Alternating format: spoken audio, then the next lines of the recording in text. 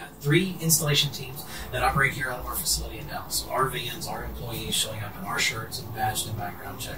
We're able to offer that same level of service all across the country as well. So we have 12 different teams that we've partnered with.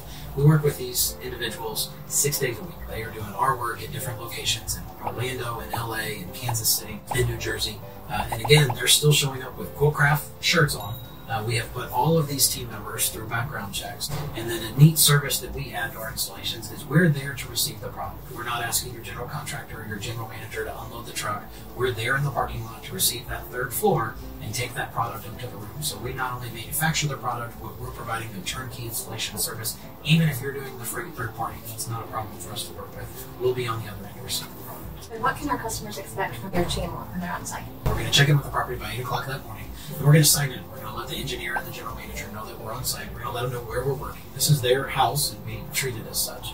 We definitely remove all of our trash, so we will do the best to contain it out in the public areas and corridors while working. We'll put that in the property's dumpster. And then we're going to sign out. We're going to do our own punch list. We're going to ask for somebody on site, our point of contact, to say, we did a great job. And we ask them to score us. How was our field services team performing? Were we on time? Were we polite? Were we well-conditioned in the environment?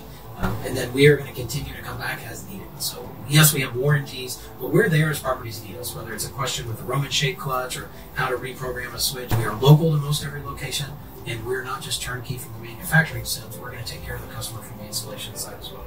Is there anything that Quiltcraft and their team has done to react to the COVID pandemic?